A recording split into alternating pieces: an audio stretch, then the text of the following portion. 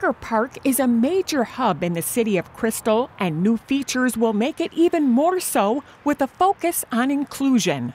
We're looking for this park to be really a community gathering place. The centerpiece will be an inclusive playground that will attract kids and their parents of all abilities.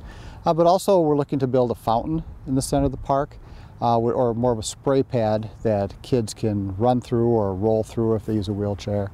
Also a performance area, so we can have, we're really hoping to have a wide variety of bigger groups, smaller music, maybe dance, maybe drums, maybe storytelling, but just a wide variety of things like that.